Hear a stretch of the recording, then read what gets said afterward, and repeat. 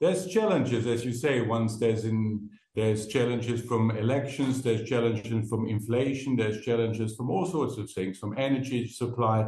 I think we've lived through a very turbulent year 2022, but as you have seen, we as Wienerberger have done pretty well. We have a record result after the third quarter. We have given an upgraded guidance to 950, 970 EBITDA million. So a strong performance this year. And I do see that the markets, obviously, when you look at our end markets, new residential housing is declining, slightly declining, has started in Eastern Europe, by the way, and is now progressing towards also Western Europe and the United States.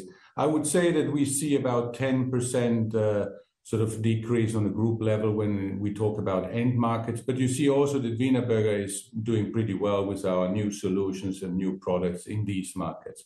On the renovation side, pretty stable throughout all of our markets. And infrastructure, you know, we are now not only a brick maker, but a leading provider of water solutions around Europe and North America.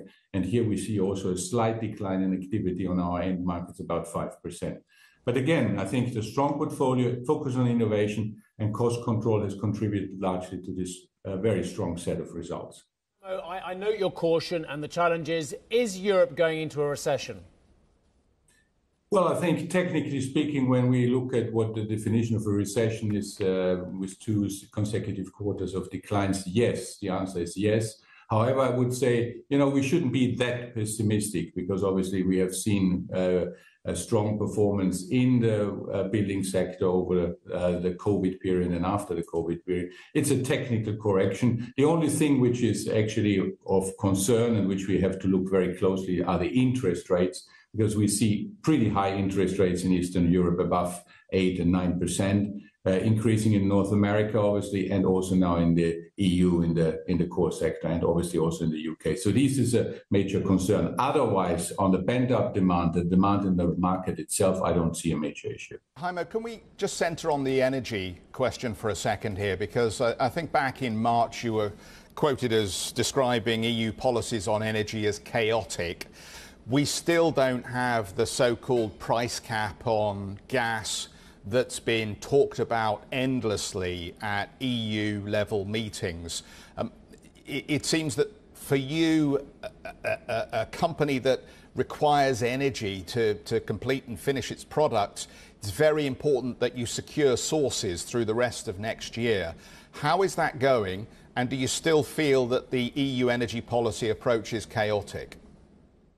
Well, chaotic, I think it's an approach that takes time. Politically speaking, you know that a lot of the countries have come together and the ministers and the head of states have to find solutions. However, I do not see yet a common real energy policy. Energy policy for me consists first of energy resources, and here we need to move away from fossil resources in Europe to more sustainable ones. That's the first step. The second one is the infrastructure in Europe. Obviously, you need to build also the necessary infrastructure. And this is a European approach that needs to happen, especially for industry. And you're absolutely right when you say we need a long-term perspective. We invest for 20, 30 years. So this is something where we still lack a common European policy. However, when we talk about Wienerberger, as you have correctly pointed out, we have 240 sites. And so we have to operate in a very unstable environment. Again, we have made all mitigation plans for every and any site in our company so that we ensure the energy supply to those sites and that we can run them safely through also 2023.